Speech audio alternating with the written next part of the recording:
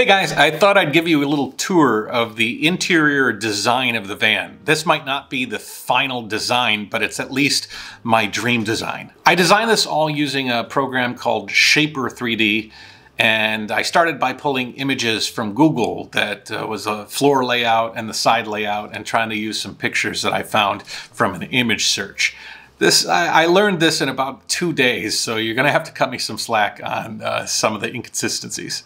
I designed the seats as close as I could to the original seats in the van using the images that I had. And I allowed them to swivel around because I actually have Scopema swivels in the van, so I wanted to replicate the function of those seats in the program. Then I designed the studio cabinets behind the driver's seat. These cabinets will house the refrigerator, a drawer for the toilet, a really deep drawer for all sorts of maybe a garbage can or something, then 2 electronic drawers. These drawers will have ports in the back with power and USB power, so that instead of leaving all of my electronics and batteries scattered throughout the van charging in disarray, I can plug them all in inside the drawers, put the drawers closed, and it's nice and neat. When I started looking at the design of the driver's seat and allow for a reclined position as much as possible, I found that there was a big dead area behind the seat, especially when I swiveled it around. So at the floor area below the swivel part of the seat, I put a shoe drawer, a little drawer that you could put some shoes in.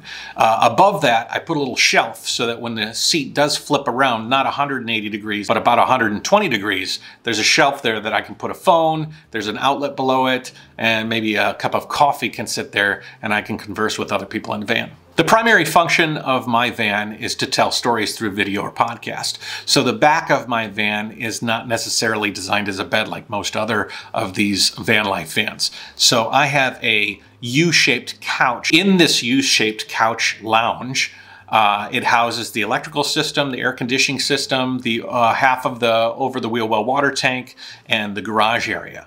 Actually, to say that it's a U-shaped couch is a little bit of a misnomer.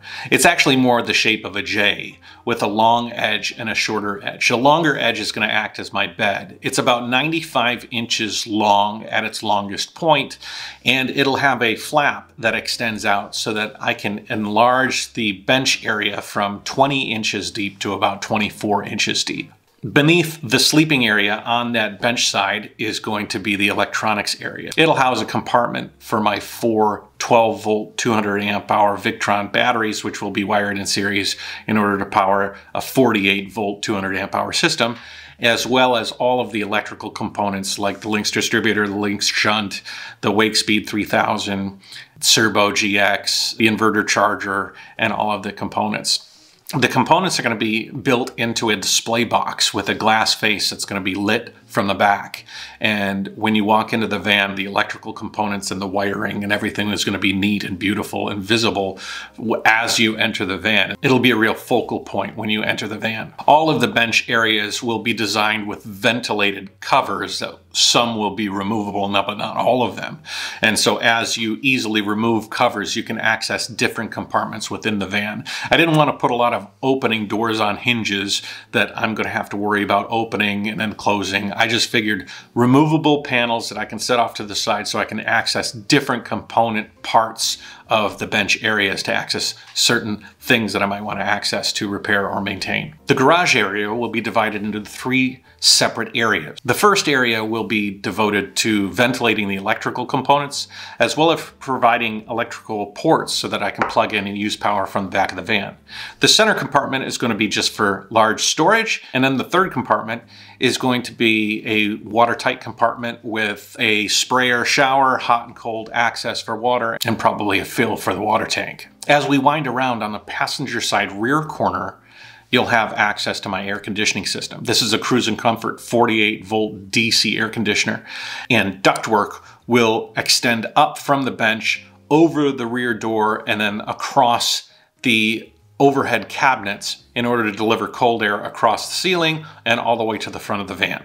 A center work table will extend up on a telescoping pedestal with fold-out flanges on either side so that the table can be about 3 different sizes depending on what I'm going to be using it for. Ideally, I want the table to set down into the U compartment area in order to fill in that space so I can put cushions on it and make the entire back area a bed. At this point, I want to mention the rear area of my J-shaped or U-shaped couch is going to be extra wide, the bottom area. It's going to be about 30 inches deep. The reason I did this is because I wanted a big sitting area where people could sit with their legs crossed Indian style or out in front of them without having them have to dangle over into the over edge of the bench. Might be more comfortable positions to kind of hang out and record podcasts. I'd like to have a removable jump seat that will sit in front of the table that can flip around and access the table or flip around and face forward when I'm driving if I'm going to have a third guest.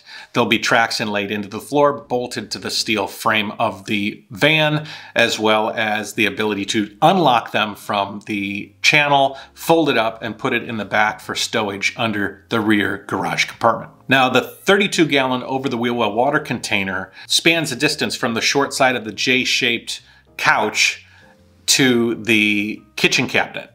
And so I have designed an area there with L extrusion made out of aluminum to reinforce that area so that if I do need to pull a water tank out, I'll be able to do that without having any obstructions. The panels around the water tank will be removable, not doors or anything, so I can literally just pull those out, move them off to the side, and access my entire plumbing system if I have to. There's also a gap behind the water tank because the water tank wasn't designed for a dually like mine. It's designed for a single rear wheel rear end. And so there's about a gap of about 3 inches that is open behind the water tank no matter what I do. So I'm using that area as a cross through for power as well as plumbing that will supply the kitchen area or go forward or backward to the water supply to the garage area. So now we come to the kitchen cabinets.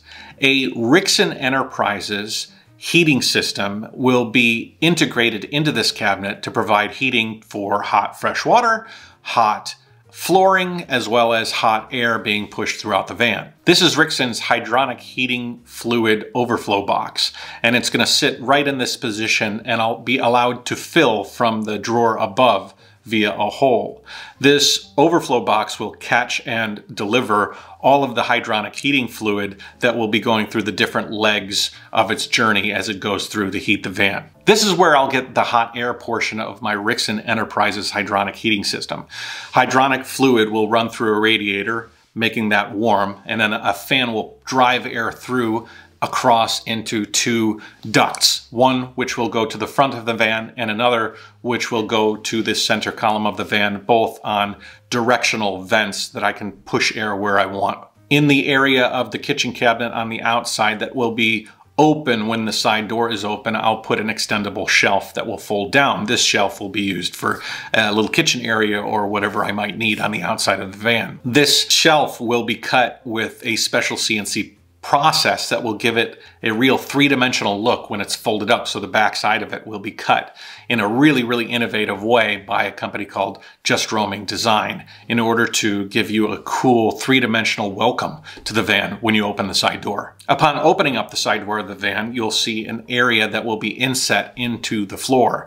This area will be a piece of CNC cut material that will form a functional shower pan that will be hidden when it's not in use. This shower pan will be designed in such a way that it will drain water into a drain that will go under the van into a heated gray water tank that will be bolted to the bottom of the van. The objective is to try to hide the shower pan as much as possible by having it blend into the floor texture, which will be a long strand top seal Spanish chestnut that will be making up the majority of the floor. A company called Perfect Fit here in Portland, Oregon is helping to supply this material, as well as a Lone Ridge material which will make up the surface of the garage area and the surface of the utility areas. They'll also supply black tweed that will make up the walls as well as portions of the ceiling, alongside a long strip that will go along the center of the ceiling that will also be the same material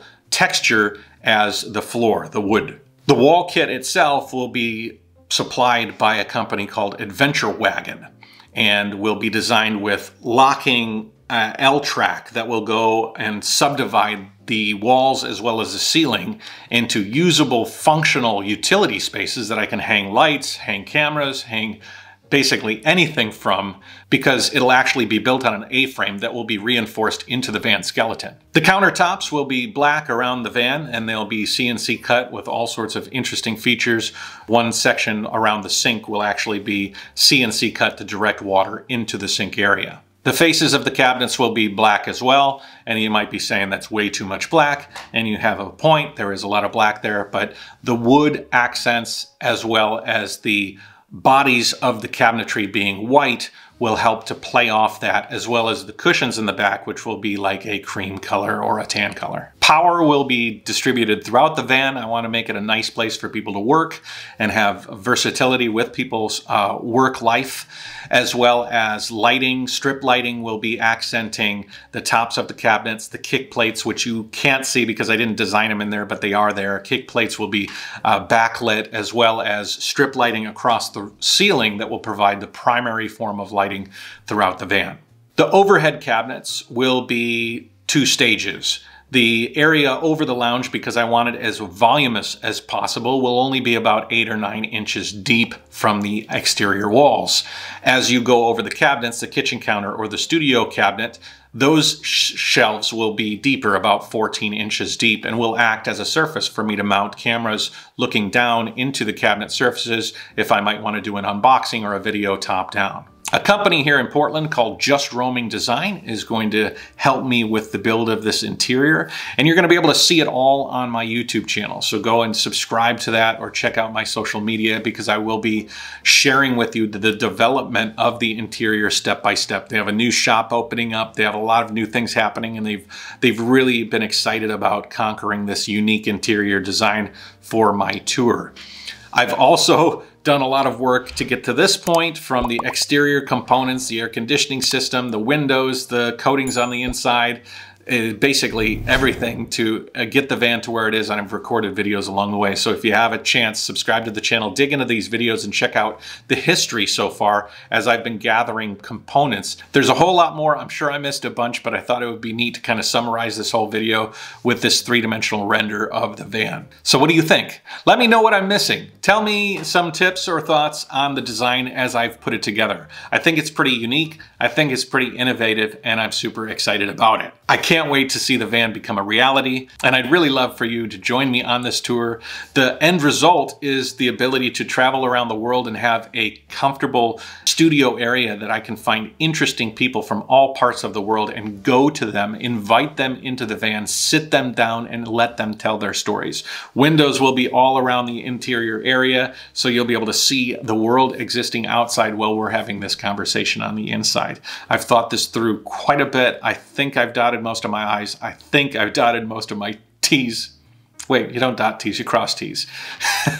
And I'm pretty happy with the results so far. So I'm looking forward to actually seeing the real product. I wonder how much of this original design will translate itself to the final design a little bit later. Thanks a lot. Like, subscribe, share, comment. If you could share this video, I think I'd love to hear other people's opinions on this design from all parts of the world, and be curious to see what they had to say. So thank you, everybody. I've involved a lot of interesting companies on this build. I will leave them in the screen so you're looking at all the different companies and components that have helped to make this project a reality so far. So very, very thankful for them.